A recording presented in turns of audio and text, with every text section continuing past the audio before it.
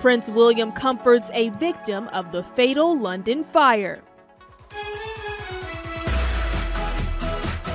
You feel you have to be able to handle everything. You have to show strength and, resilience to everything. But there are some times when it all gets too much. The Duke of Cambridge broke royal protocol on Friday when he hugged a distressed woman whose husband reportedly went missing during the time of the blaze. Typically, touching royal members is reserved for handshakes, but William made an exception for the grieving victim.